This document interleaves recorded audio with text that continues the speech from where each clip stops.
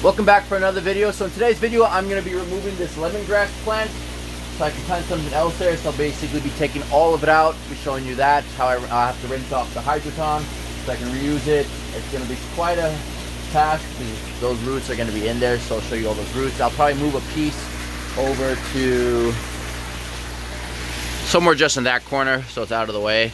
But otherwise, that is what I'll be doing today, is removing this giant bundle of lemongrass plants. Otherwise, what you can see growing in my greenhouse, I have all those over there. I did remove all that lettuce since we harvested it, so I need to plant something else there. I have all this basil over here, and I got some collard greens. We got our taro, the moringa, the longevity spinach, sorrel, and other things. That's what's growing in the greenhouse at the moment. But otherwise, as I mentioned, that's what I'll be doing right now. There's so many roots down there, and all of these plants are probably just bundled up and connected to each other. That's gonna be tough to get out. Just look at that root ball. Here's one of the plants I took out, the lemongrass plants. And here's what roots I could get out, which is a good amount.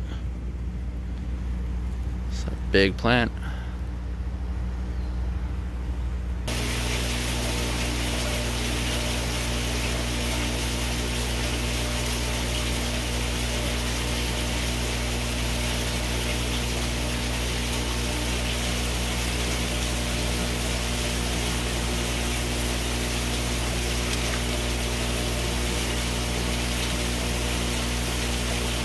So here you can see I got the one bundle out, which was pretty tough with all those roots in there. So I basically had to cut around it with a scissor.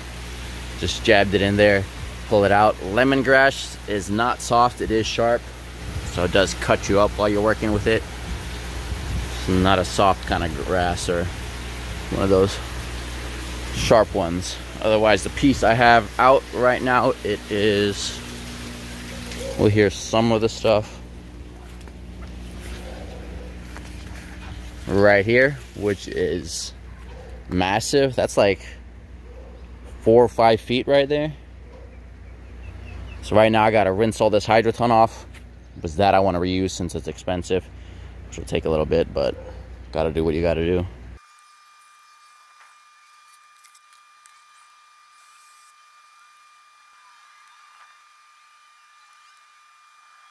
So how the roots look.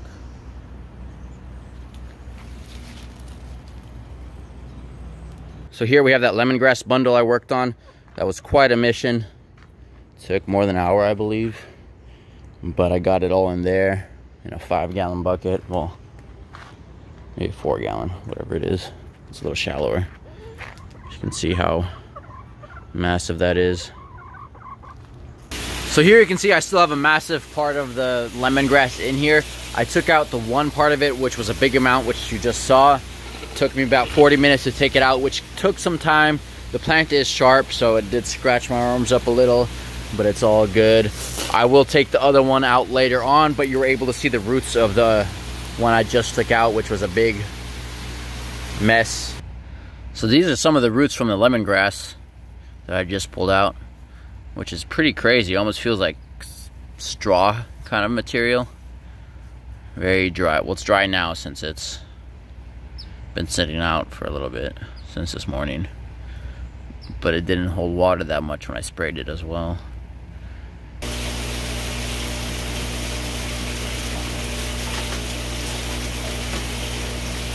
So check out the crazy root ball on this lemongrass that I just barely pulled out. You can see all that. It's crazy. Big lemongrass plant with all the roots here. Probably some is decomposing in there as well.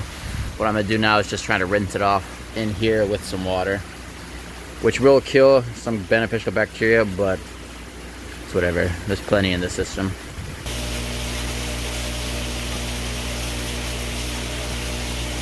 So here's where that lemongrass was. It looks quite empty in the greenhouse now without it. Plus I did harvest all the cabbage that was over there and did cut a bunch of the basil down.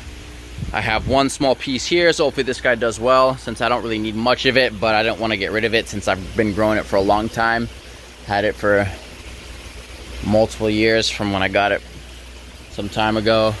But you can see that's empty. I did just plant some parsley in there as well, 2 different kinds. So hopefully those start.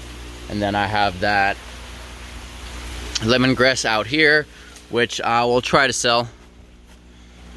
See if I can sell it. Still got to get some of the hydroton off and stick it in the aquaponic system, since I don't want to waste that. But there's that lemongrass, which I just took out of there, which you can see is a big difference. But otherwise, what I have planted now, just got basil, nothing in there, which is what I'm going to do now. I'm going to plant some seeds for that, probably some more cabbages.